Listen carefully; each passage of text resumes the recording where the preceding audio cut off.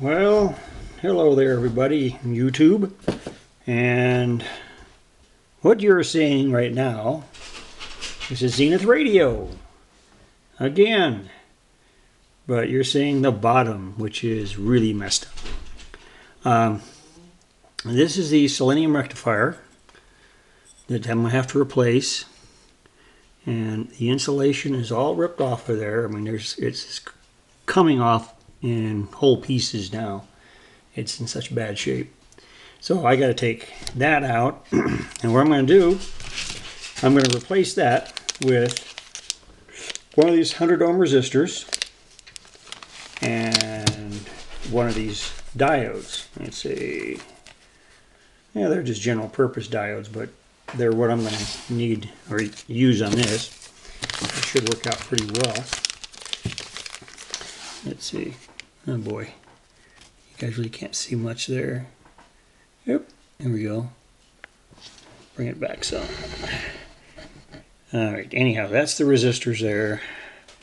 And here's the diodes.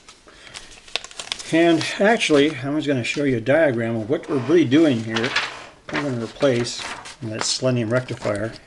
And I figured I'd do this little diagram here. And if you look at that, it's going to be a series connection. You see where the voltage goes in, and there's a 100 watt resistor. And then that is connected to the cathode of the diode. And the other end of the diode goes to ground. And then the other voltage coming out comes off the other side where both are put together. So I figure it was better to go ahead and give you guys a diagram of what's going on rather than just not saying anything. But anyhow, so I just wrote this thing up just give you an idea what's going on. Okay, but this thing is a real mess. I really have to take this thing apart. And the best way here was, first I'm going to cut this sucker out of there. And if I can find the other end, cut that out. And it actually is pretty bad shape. It's like, you can feel it's all corroded. And the plate's full of junk. I don't know, it's like it's all rusted and got dirt inside of it. I mean, it's a mess. It's actually, I measured it with my handy dandy Beckman meter here, and it's definitely shorted out. So that was one reason why it wasn't working. Figure that much out. Now, unfortunately, this capacitor up here is a melted blob, so I've got to get that out of the way too, so I can figure out, you know, I'm going to cut it short, and then I have to replace that capacitor with, I'll replace it with a ceramic. Let's see if I can. Alright, now got that. And that yellow wire, that goes over to the speaker. Now, I have inside there two wires that go to the diode. Let's see if I can pull them out of there.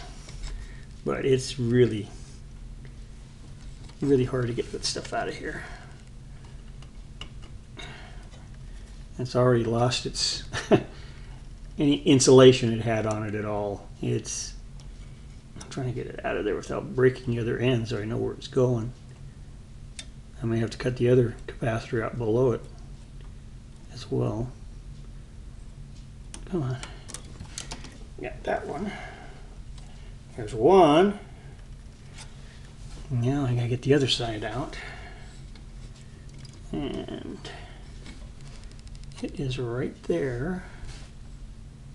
Let's see if I can pull it back out without messing up the yellow wire. Let's see here. Come on, you. Come out of there. Oh, yeah, see?